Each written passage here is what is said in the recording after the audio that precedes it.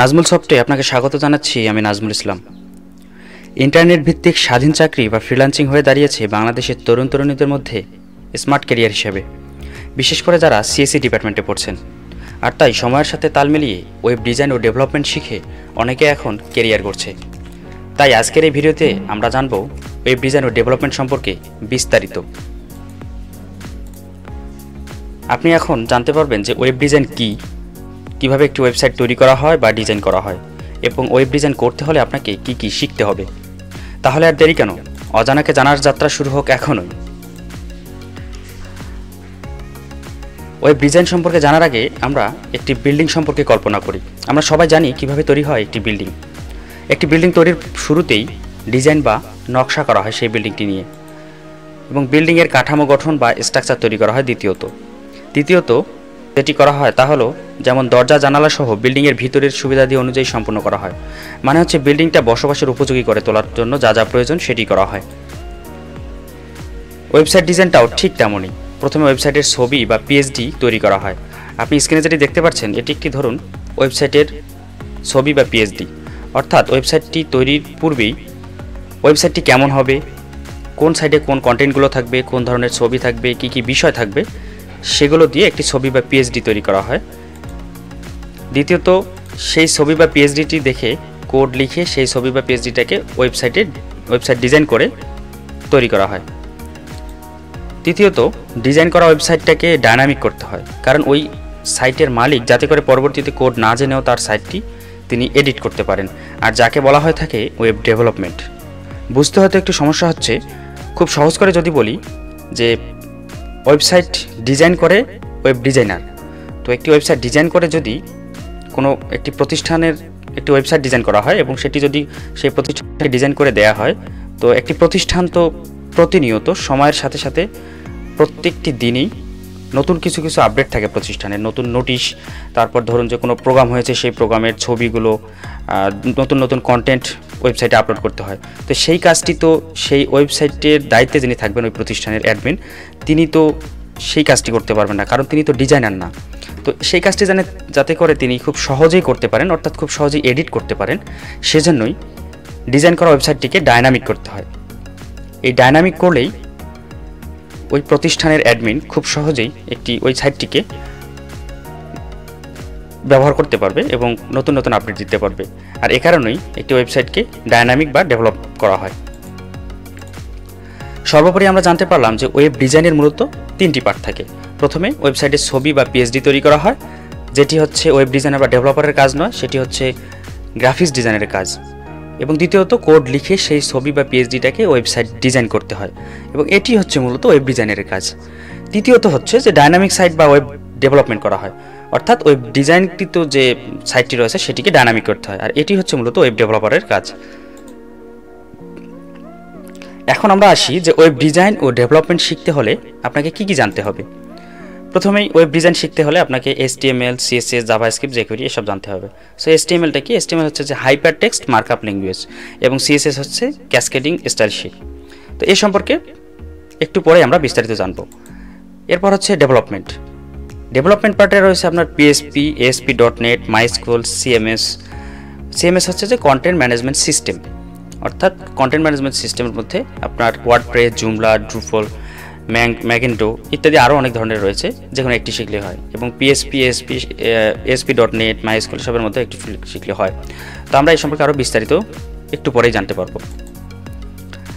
কোনো ওয়েবসাইটে প্রবেশ করার পর চোখের সামনে যে রঙিন পেজটি আমরা দেখতে পাই বা যে রঙিন পেজটি উদয় হয়, সেটি মূলত হচ্ছে একটি ওয়েবসাইট, এবং এই ওয়েবসাইট তৈরি করার জন্য একটি ওয়েবসাইটটিকে ডিজাইন করতে হয়।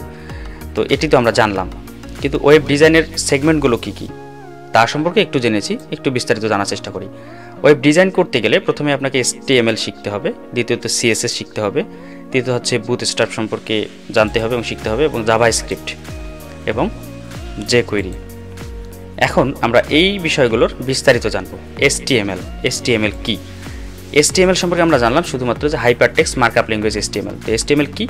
যা দিয়ে ওয়েবসাইটের কাঠামো তৈরি করা হয়, যেমন ইট, বালি আর সিমেন্ট দিয়ে কোনো ভবন তৈরি করা হয়। কিন্তু শুধু ইট, বালি আর সিমেন্ট দিয়ে যেমন ভবনটিকে আকর্ষণীয় করে তোলা যায় না, তার জন্য লাগে রং, টাইলস, সিলিং ইত্যাদি ইত্যাদি। ঠিক তেমনই শুধু HTML দিয়েও তা করা যায় না, তার জন্য লাগে CSS। আর এই CSSটা কি? CSS হচ্ছে ক্যাসকেডিং স্টাইল শিট। এর কাজ হচ্ছে নিষ্প্রাণ ওয়েবসাইটটিকে সাজানো, রং করা, আকর্ষণীয় করে তোলা, সঠিক অ্যালাইনমেন্ট ইত্যাদি করার জন্য এই CSS এর ব্যবহার করা হয়। এরপর হচ্ছে কি জাভাস্ক্রিপ্ট। সো জাভাস্ক্রিপ্টের কাজ কি? ধরুন যে ভবনের রং, সিলিং সাজানো গোছানোর কাজ শেষ, তারপর শুধু লাইট, ফ্যান, ইলেকট্রনিক জিনিসের ইন্টারেক্টিভিটি, মানে সুইচ দিলে লাইট অন অফ, এই ব্যাপারগুলো থেকে থাকে। তো ঠিক তেমনই ওয়েবসাইটের স্লাইডার, কন্ট্রাক্ট ফর্ম এর অটো ভ্যালিডেশন ইত্যাদি করার জন্যই এই জাভাস্ক্রিপ্টের ব্যবহার করা হয়। এরপরে ওয়েবের ক্ষেত্রে সবচেয়ে জনপ্রিয় যে বিষয়টি সেটি হচ্ছে রেসপন্সিভ। এখন রেসপন্সিভটা কি? আমরা তো কোডিং করব কম্পিউটার বা ল্যাপটপ দিয়ে, কিন্তু এমন তো না যে আমাদের বানানো সেই সাইটটি ভিজিটর শুধুমাত্র পিসি দিয়েই ব্রাউজ করবে বা ল্যাপটপ দিয়ে ব্রাউজ করবে। কেউ হয়তো বা প্রজেক্টরের স্ক্রিনে দেখবে, কেউ বা ছোটো ডিসপ্লে ল্যাপটপে, কেউ বা ট্যাব, অথবা কেউ স্মার্টফোন, ছোট ফোন দিয়ে ব্রাউজ করবে। কিন্তু আমাদের সাইট যেহেতু পিসি দিয়ে বানানো বা ল্যাপটপের মাধ্যমে বানানো, তাই দেখা যাবে যে এগুলো বিভিন্ন ডিভাইসে সম্বলিত ডিসপ্লেতে পারফেক্টলি ফিট হবে না, কন্টেন্টগুলো ভেঙে চুরে যাবে। আর এই সমস্যাটা এড়ানোর জন্য রেসপন্সিভ শব্দের উৎপত্তি, এবং এই সমস্যা এড়ানোর জন্য আমাদেরকে রেসপন্সিভ করতে হয় সাইটটিকে। এরপরে আমরা জানবো ফ্রেমওয়ার্ক শব্দটি সম্পর্কে। ফ্রেমওয়ার্কটা কি? আমরা যখন কোনো ওয়েব পেজের ডিজাইন করি তখন দেখা যায় একই কোড বারবার লিখতে হয় আমাদের, যা অত্যন্ত সময় কোডিং। তাই বারবার যেন এই কোডগুলো লেখার প্রয়োজন না পড়ে, সেই জন্যই এমন একটি ফাইল তৈরি করা হয়েছে যেখানে সব কোড আগে থেকে লেখা থাকে, আমরা জাস্ট তা কল করে করে ব্যবহার করতে পারবো। সর্বোপরি আমাদেরকে জানতে হবে CSS এবং জাভাস্ক্রিপ্টের একটি অত্যন্ত পপুলার ফ্রেমওয়ার্ক বুটস্ট্র্যাপ সম্পর্কে। অ্যান্ড বুটস্ট্র্যাপটা কি? এটি এমন একটি ফ্রেমওয়ার্ক যা CSS এবং জাভাস্ক্রিপ্ট দিয়েই তৈরি করা হয়েছে, এবং এটি দিয়ে খুব সহজেই একটি ওয়েবসাইট রেসপন্সিভ করে ফেলা যায়। সর্বোপরি যেটি না বললেই নয়,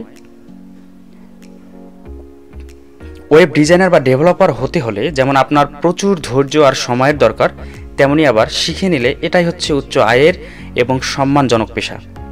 মনে রাখবেন, পৃথিবীতে কেবল দুটি জিনিসই আপনার নিজের, এক হচ্ছে আপনি নিজে, আর এক হচ্ছে আপনার সময়। সময়কে কাজে লাগাতে পারলে আপনার জীবন সুন্দর ও আকর্ষণীয়, রঙিন হয়ে উঠবে। অন্যথায় কাল পরশু করতে করতে শেষ হয়ে যাবে আপনার জীবন। তাহলে আর দেরি কেন? অজানাকে জানার যাত্রা শুরু হোক এখনই। এবং এই জানার জন্য নাজমুল সফট নিয়ে এসেছে অনলাইন লাইভ ক্লাস, যে অনলাইন লাইভ ক্লাস করার মাধ্যমে আপনারা ওয়েব ডিজাইন ডেভেলপমেন্ট সম্পর্কে জানতে পারবেন এবং শিখতে পারবেন।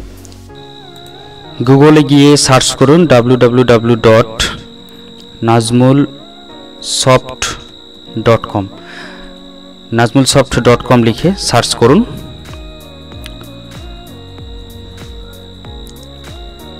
সার্চ করার সঙ্গে সঙ্গে আপনাদেরকে নাজমুল সফটের ওয়েবসাইটে নিয়ে চলে গেছে, এবং এখানে আসার পর আপনারা এখানে ওয়েবসাইটের ভিতরে দেখবেন ভর্তি প্রক্রিয়াটি একটু দেখে নিন। দেখে নেওয়ার পর সোজা উপরে চলে যান। উপরে দেখতে পাচ্ছেন যে এখানে একটি রেজিস্ট্রেশন বাটন রয়েছে, এবং রেজিস্ট্রেশন বাটনে ক্লিক করুন। রেজিস্ট্রেশন বাটনে ক্লিক করার পর আপনাদের সামনে রেজিস্ট্রেশন ফর্মটি চলে এসেছে এবং কিছু টেক্সট রয়েছে। এই টেক্সটগুলো অবশ্যই পড়ে নিন, এবং পড়ে নেওয়ার পর রেজিস্ট্রেশন সম্পন্ন করুন। রেজিস্ট্রেশন সম্পূর্ণ করার পর এখানে আবার নিচে দেখতে পাচ্ছেন কিছু টেক্সট রয়েছে, যে টেক্সটগুলো পড়ে নিন, এবং যদি আরও কোনো কিছু জানার থাকে তাহলে অবশ্যই এখানে আমাদের হটলাইন নাম্বার দেওয়া আছে, সেই নাম্বারে যোগাযোগ করুন। ধন্যবাদ সকলকে, সবাই ভালো থাকবেন, সুস্থ থাকবেন।